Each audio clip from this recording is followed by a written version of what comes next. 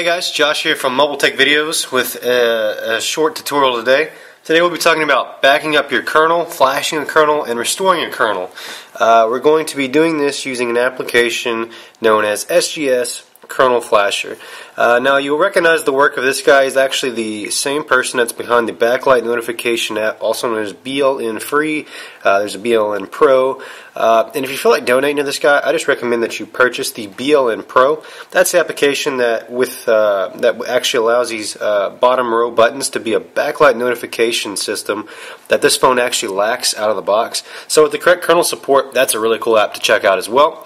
It's provided to us by the author, which is Neldar. You can see a couple of his other applications if you choose the View More Apps button. And we can see that he's behind all the BLN control apps as well as SGS Kernel Flasher. So you need to go ahead and search for SGS Kernel Flasher. Go ahead and download it. You can see tons of great reviews. Everything looks good for this. And you want to open the app up. And say allow. This will require root access. So be sure that you've rooted your phone. If you haven't, check out my video on how to root Android 2.1 or 2.2. One thing we want to check first to establish, this is Perception Build 10. It's not 10.1, but it is 10, so it's running the Firebird kernel.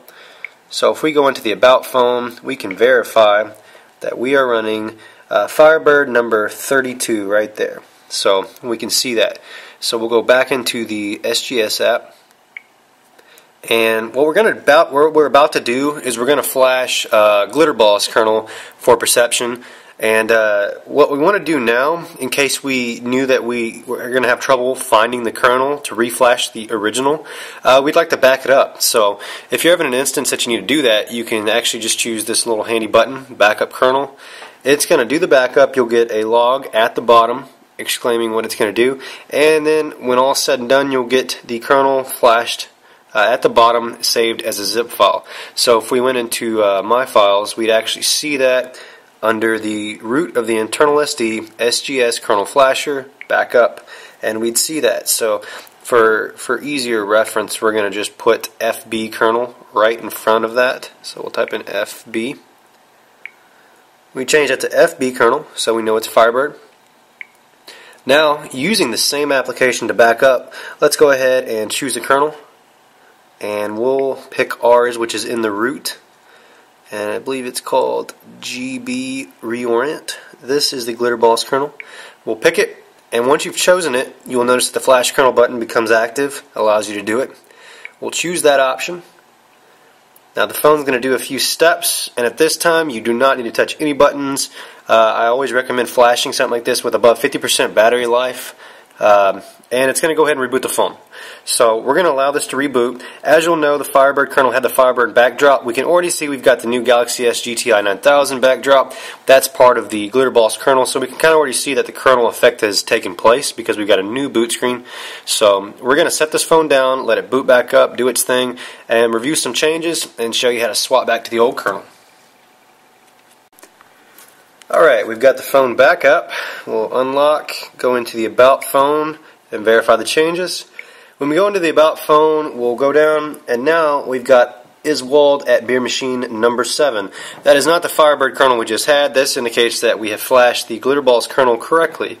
Now, say we tested it out, found out that Glitterballs was great and everything, which it is, and for some odd reason you want to flash back to another kernel or even the original one. This is where the application becomes extremely handy because we can simply go in, choose the kernel, go to the backup folder, and there we got our FB kernel that we have already backed up. So let's go ahead and do that one. And now we can flash the kernel. Same situation. It's going to flash. You'll get this screen, and the system is going to reboot in moments. So when it reboots, we should already see the Firebird backdrop indicating that we've just flashed the kernel. It really doesn't get much easier than that. There it is. So we're going to allow the phone to boot back up, review changes one more time, and we'll close out with a few recaps of what we've done today. Okay, so after the Firebird reflash, we can go into our settings, About Phone, and there we are, Firebird 32, back to square one. So this has been a tutorial on SGS Kernel Flasher to back up, restore, and reflash kernels. It's absolutely phenomenal. I have found that the zip files that it creates don't seem to be Clockwork Mod flashable, so you'll have to use this program. I'm not sure if they're working on a fix for those to be interusable, but I did notice that I wasn't able to flash it with Clockwork Mod, so I don't know if that's by design or not. It'd be nice to flash with Clockwork Mod, simply because you can do that from a recovery standpoint, to where if you can't get in the ROM, you're not so much out of luck. But this is especially handy when you want to back up a kernel before you flash to another kernel for overclocking purposes or stability purposes, and you're not sure if you can find the kernel file on XDA or the net to get back to the original kernel for the ROM that you're on.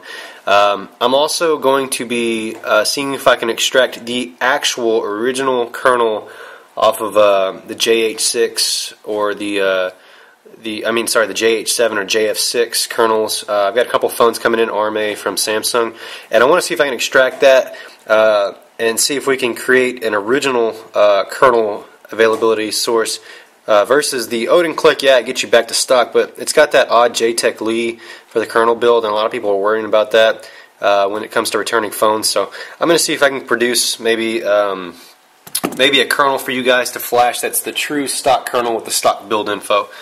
For all I know, that is the stock build info. I haven't actually, before I got into this, I forgot to look and see what the build version was on a truly out-of-the-box Captivate. But I'll get back to you guys with that, and I'll put it on the website, the downloads page, and I'll make note of that in this video once I've done that later this week. So that's kernel flashing with a simple application. We appreciate Neldar and other developers like him. Check out XDA Developers for more information, or mobiletechvideos.com for the latest news and info on the site. We appreciate you for viewing. Please check out some other movies in the channel. Your views are very much appreciated. Subscribe if you enjoy the constantly updated content, and as always, good luck.